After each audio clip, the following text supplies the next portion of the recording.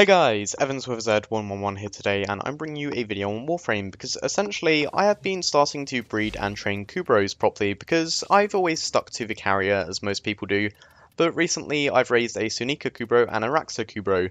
But what I have for you today is I found another egg and I breeded it, and it's actually formed one of the most interesting looking Kubrows I have ever incubated because it looks like a kind of panda thing.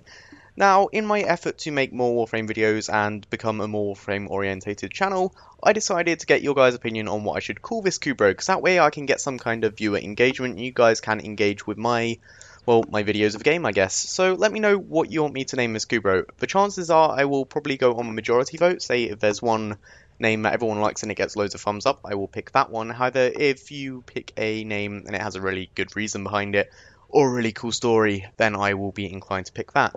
So let me know. The most creative comments will win, or the most agreed with comments will win. So let me know.